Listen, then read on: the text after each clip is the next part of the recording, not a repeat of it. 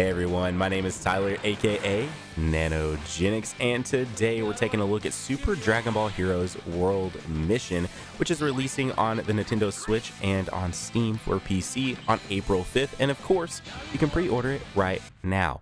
So today's video, we're going to be taking a look at abilities, and those are going to be broke down into essentially 4 different types. And the first one that we're going to be taking a look at today is actually the attack ability. And to do that, we are now going to place a card in the attack area. Something cool is that it will also show you an arrow and point it to the attack area for the card that can be placed there. For today's example, we are using a Vegeta hero here.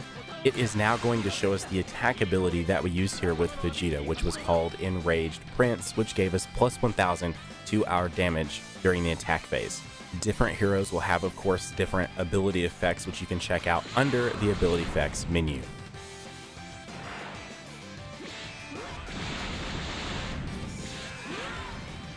Now let's take a look at our support ability. To activate it, you place the card in the support area, and yet again, it is awesome enough to show you an arrow of where to place your card, and for today's example, we are using Gohan.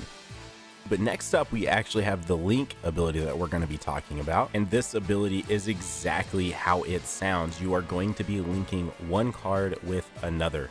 So you will now place your card in the support area, and similar to the support and attack abilities where they would show you an arrow, this is now going to show you a line in front of your card that you can now link up with another card. And with that, you are now good to go on both support and link abilities.